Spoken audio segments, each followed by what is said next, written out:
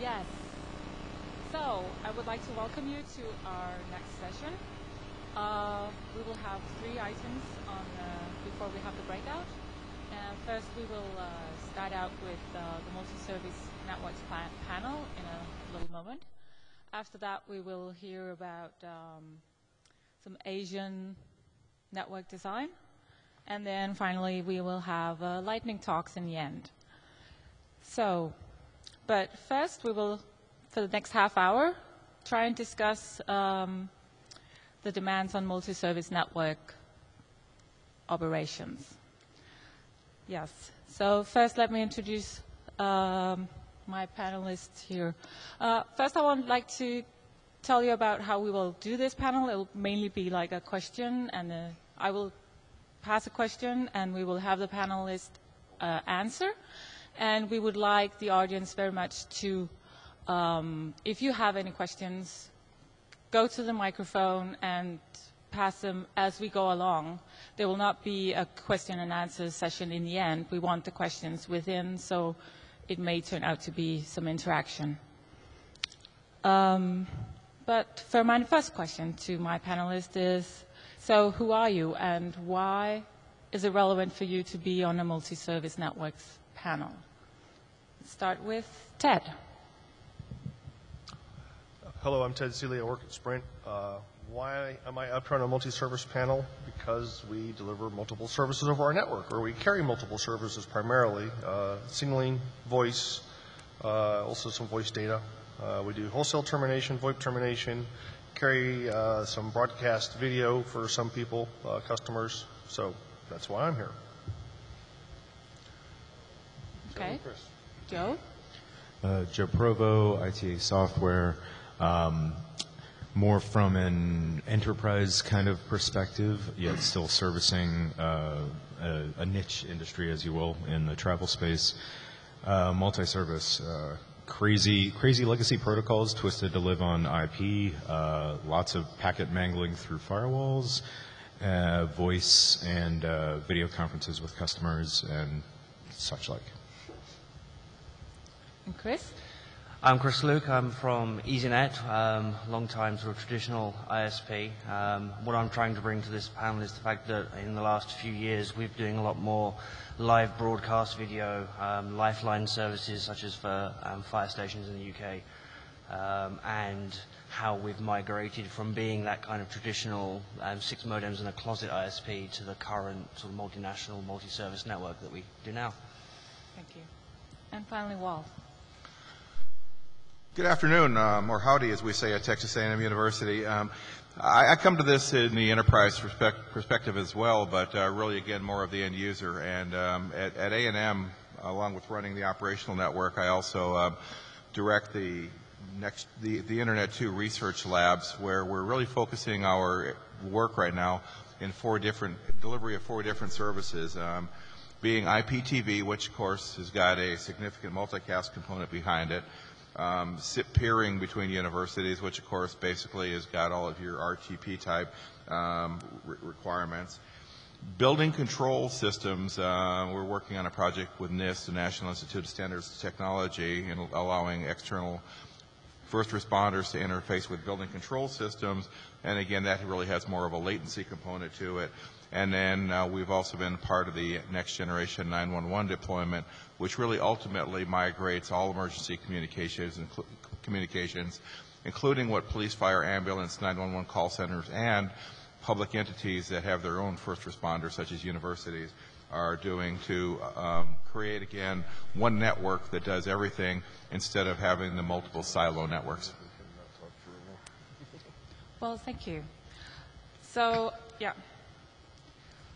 I put down a few keywords of what people have been saying here. They probably said a little bit more, but this is just for your information if you ever review the slides later. So the overall question that this panel is trying to discuss is what new challenges do we have operating a multi-service network? And I'm trying to put it out in a few more questions, more specific questions, but if you guys have any other questions, please come up and say them. The first I would like to you to discuss is network tuning. Like, what additional demands do multiple services put on your network? And what measures do you take to meet the additional demands, if you take any? And who want to go first? Yeah, I would like Chris to start. So, one of the areas that we found that was critical was having a lot of very well-defined infrastructure on your network to be able to support the services you intend to do. For instance, having a well-defined QoS model that is implemented at the edge in the core, making sure that all of your deployment models know how to use this. Many scripts use it. We use EXP bits with MPLS, for instance, and making sure that your behaviors are accurate and reflect the stuff that you're selling. We carry everything over MPLS, for instance. It makes it a lot easier to deploy newer services. And though we run an uncongested network, QoS is still important because you do have to consider failure scenarios, for instance. One of the issues that we've had, though, for instance, is validating router features. For instance, we have a mostly Cisco network, a variety of platforms, but not all the iOSs are created equal. You have to have a very rigorous validation of the software you're going to use. And we have a 6-month software roadmap cycle that we validate features for, and we know which version we're going to have at that point somewhere in the future. Okay. That's interesting. So who would like to follow up? I'll take it next on that one. Every time we bring a new application to the network, again, as we go through the third or fourth round of convergence, and obviously we all started off with data, and that was pretty straightforward. And I think our guys knew how to do that pretty well. Started adding video conferencing, and all of a sudden our data folks are suddenly introduced into this concept of jitter. And what do we do with it? How do we manage and control it? And then, of course, IPTV added the whole aspect of multicast, and now with the NG 911 stuff, it looks like we're adding IPv6 to the mix, as well as greatly enhancing the requirements for security. So in every one of these cases, and building control systems, they've been a whole challenge all unto themselves, again, not only for security reasons, but most of them are kind of designed around IBM SNA type architectures where it's a polling system, which is very, very, very latency sensitive, and if you don't have all of that controlled, in essence, things start to crater pretty quickly. So in every case, it's been a matter of responding, figuring out what the application wants and needs, and then trying to figure out how to fine-tune your network to be able to support it, so you don't end up in a situation where the applications guys are saying, if your network didn't stink, we'd be fine here, and then the network guy is saying, well, if your application wasn't poorly designed, we wouldn't have issues either. So we mainly end up doing, being the Switzerland here, trying to do negotiations between the two sides to try to come up to a reasonable middle ground. But for the most part, I would like to say it's been very proactive and very preemptive. But the reality is that it breaks, and we figure out how to fix it.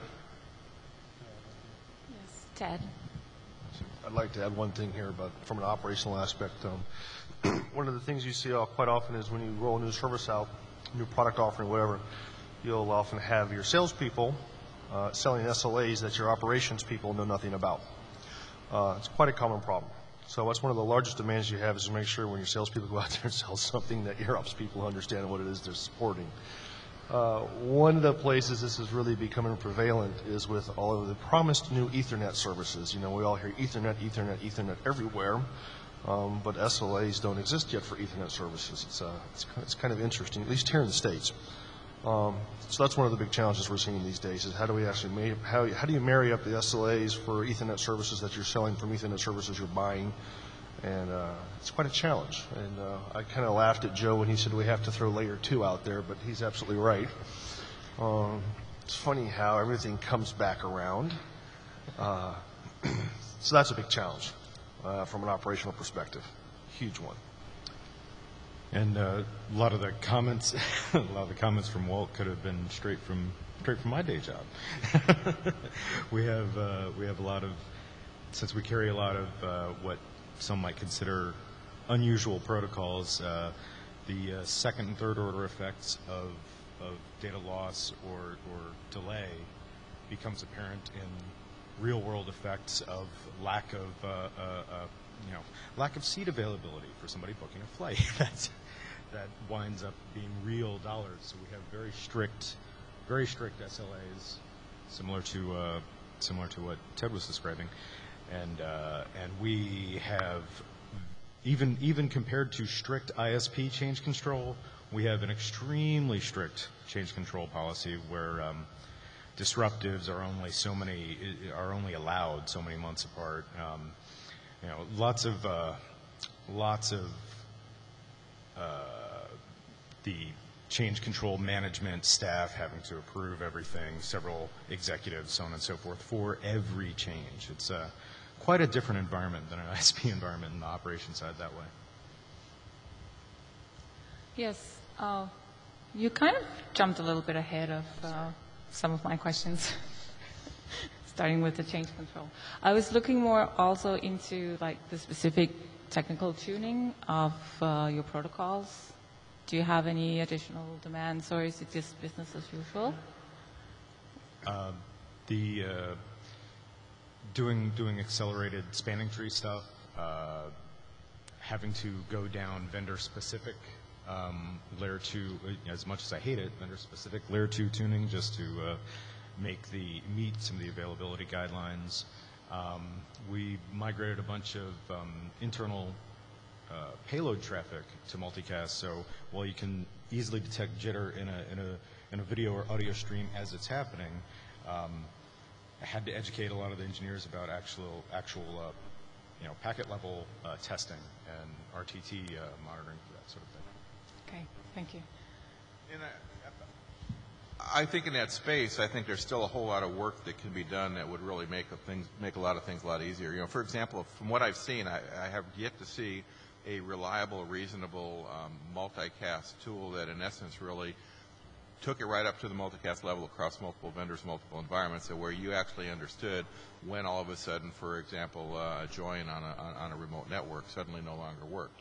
So what happens now is when all of a sudden services start to fail, it ends up with a lot of manual troubleshooting that literally can take hours and hours of trying to figure out where along the process the thing is cratered.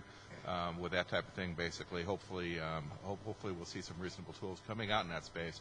Might not be as much of an issue for the carriers in that they, in essence, really control the entire multicast within their entire network. I think that's a discussion we had a little bit earlier today.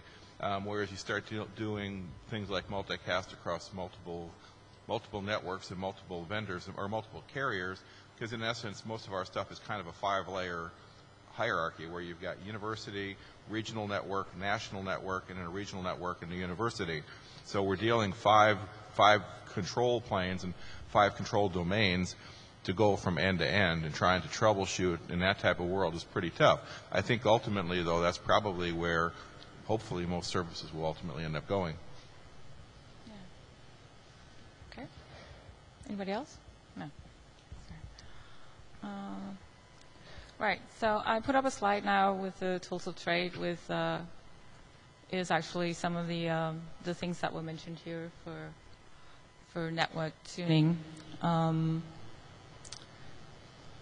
I noticed that you didn't talk much about quality of service. That's one of the things that I have been thinking that at introducing more different kind of services with different kind of requirements for the traffic would make you want to use quality of service from my little naive point of view. Do you have any comments on that? Are you using quality of service for helping out? I'll speak to that for a second.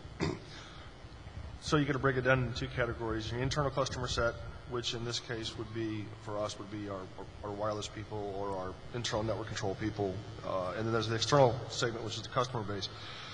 Customers, of course, want quality of service, mostly on the enterprise segment in the VPN world. And yes, we use quality of service there very heavily, customizable, pretty much to whatever the customer wants. Internally, on the control networks, as we move more and more, all of those move more and more towards the packet domain, then we will ultimately have to roll out quality of service in the core of the network, which is not really what we want to do, right? Because you want to get 2 choices, right? You can forward packets or you can count packets, but you can't do both. And we're headed that direction. Ultimately, there's no way around it. it's just reality as the convergence continues to happen. But the answer is yes. But in terms of all the other buzzwords, you want to try and keep it simple because you got to operate it right. We can't all. Maybe we all came from the NOC, but we all don't want to go back and work on the NOC, right? So the answer is yes. But the other thing you do is you do a lot of optical overlays. And one thing that's missing here, and I thought I said it, is one of the tricks of the trade is use private addresses in your network to your advantage, right? Because you can veil things that way very easily, right? And it's kind of, everyone says you're not supposed to do that, but we all do that. So, yes. Yes. Did that answer your question? It does. Okay. Thank you. Yeah, I'm also kind of hoping that hopefully within the next year and a half, as the wireless carriers start to roll out IMS and we really start to see the ability to, in essence, one of the inherent advantages of IMS is that it has the ability to honor QoS parameters from one carrier's network to another carrier's network. Now, whether or not that actually ends up being deployed that way or being implemented that way is yet to be seen, but for the first time, I think we've got a capability that looks pretty awesome, not only to be able to go from carrier A to carrier B, but also go from carrier A to carrier B to enterprise A to enterprise B as well. So for the first time ever as the enterprise, we're kind of being considered as part of the network instead of this thing sitting outside of the cloud, if it happens. If it happens. Yeah. Excellent. Okay. Any questions from the audience at this point? No. Okay. So, Joe, sorry, that was a little too early, but I was thinking monitoring.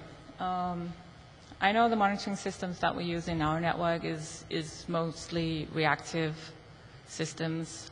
Do you see you have new demands and you need new monitoring tools for these services?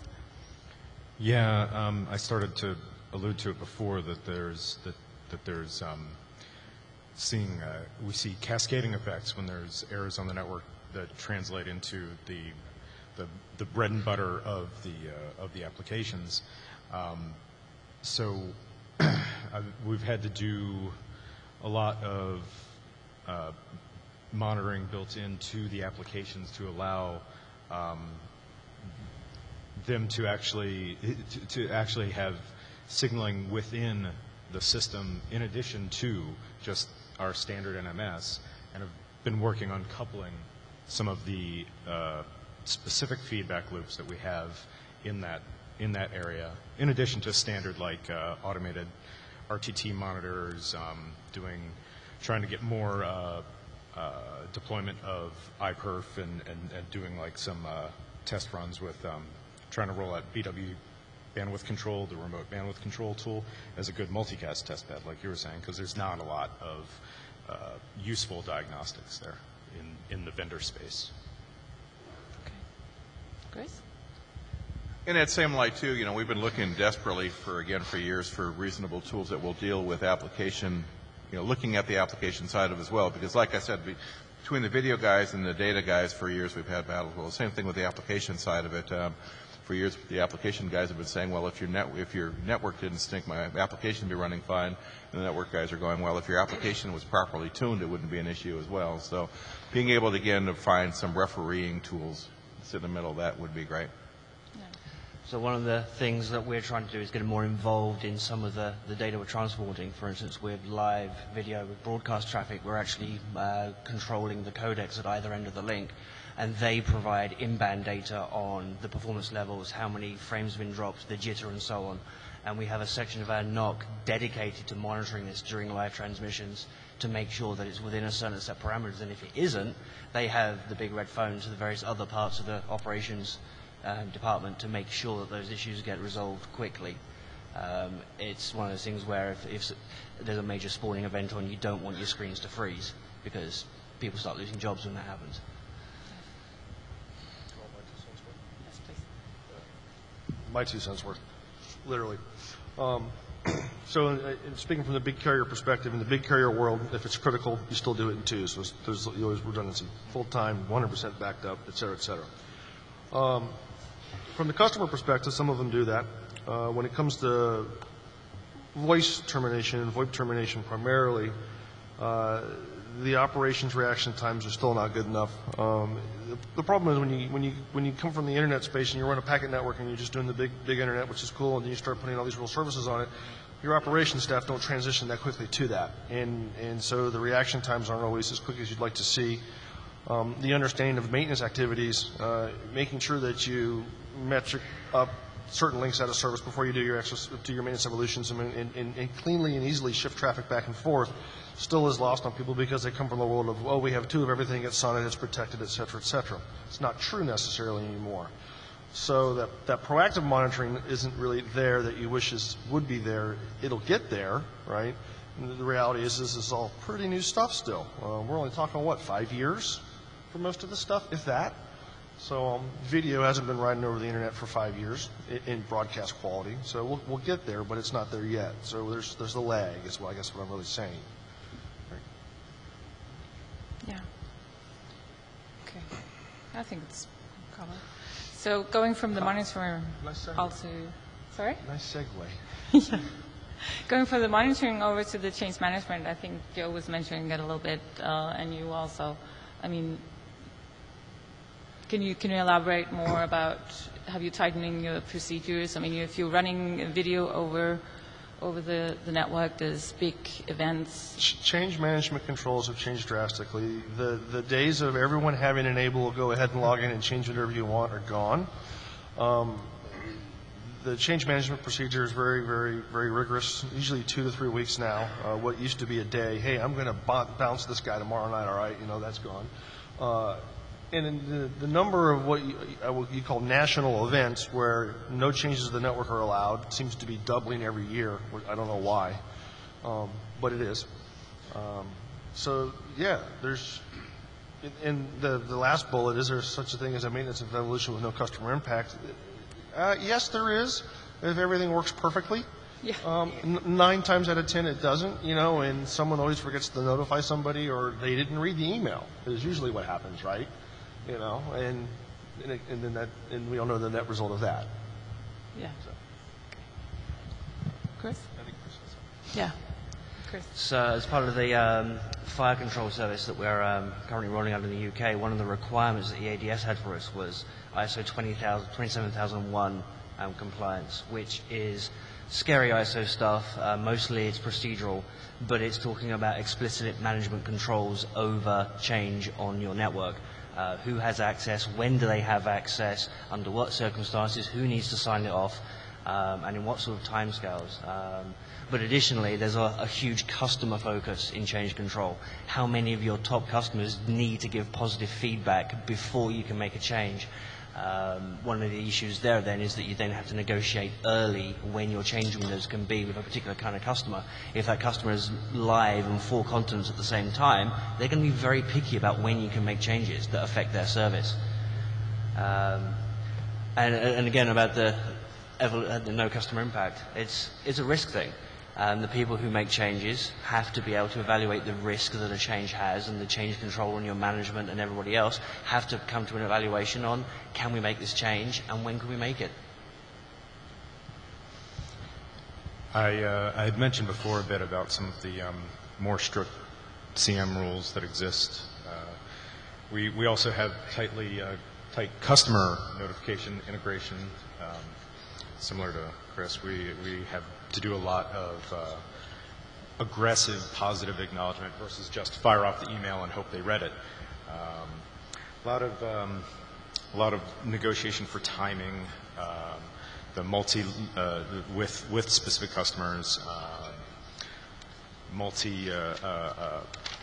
executive level of approval, I believe I mentioned, and we have, instead of increasing number of national events, we tend to have freezes based around big travel holidays, since we're travel oriented, and that kind of gets in the way of actually getting a lot of work done sometimes. Again, from the university side, the reality there is we just kind of adopt the best practices of the carriers, and we're probably a few years behind you guys in terms of most implementation. But one of the major changes that we've seen over the last few years is that more and more educational institutions are becoming multinational. So, for example, we've now got a campus in Qatar as well. as soon as you start all of a sudden opening up campuses in the Middle East and things like that, now you're dealing with 10-hour time zone differences and different days that they actually take their weekend than we do. So our opportunities for extended maintenance outages and stuff like that, things for server updates and everything else has almost gone away. So it's getting to be more and more of a challenge to try to figure out when the service is, when is your downtime? It's almost getting to the point where the downtime is never. Yeah. Okay, thank you. At this point, I would like to hear if, did we cover everything that you guys need to know or want to know about running multi-service networks?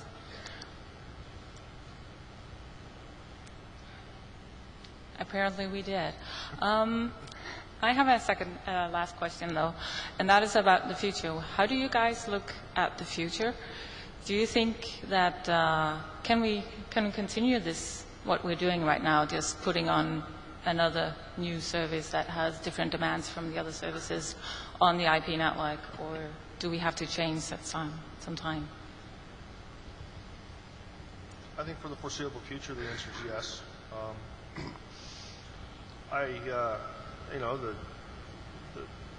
The vendors that supply the equipment to us seem to be able to have kept up to this point with the demands, and it seems like we have another paradigm jump in technology heading down or coming our way the next 18 to 24 months, which will help that even further and further.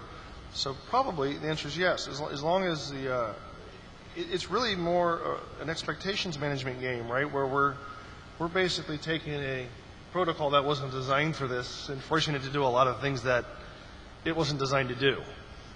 And it doesn't always work the way we expect it to. Yeah, I was going to say that vendor support is one of the key issues, especially if you're trying to keep it homogeneous across your entire network. But additionally, we're talking about QoS issues where there may come a point where it's just not cost effective to use QoS ports in the core of your network. And if you need to run congested ports, you won't be able to run it over the same network. Simple as that. From our aspect, the real-time traffic and the high bandwidth traffic, such as grid computing and links to the Large Hadron Collider and CERN and stuff like that, are going to have to coexist, because we can't afford to build separate networks. Much as it would be nice, much as it would be convenience, it's not going to happen. Yeah. We have a question. Have you seen the CM process go from speak now or forever hold your peace to everyone must check off the box?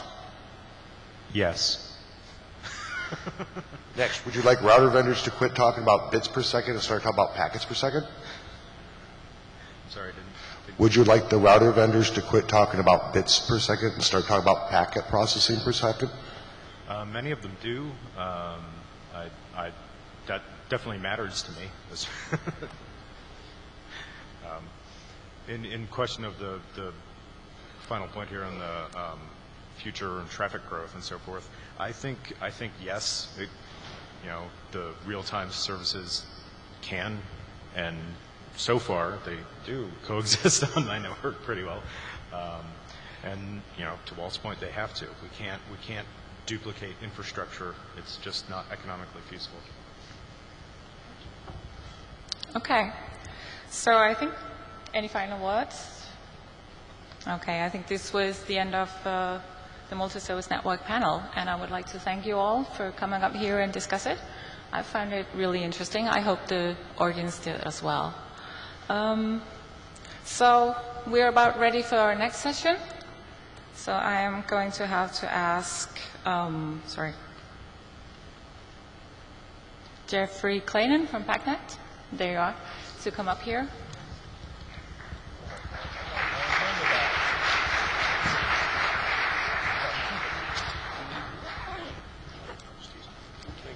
Thank you.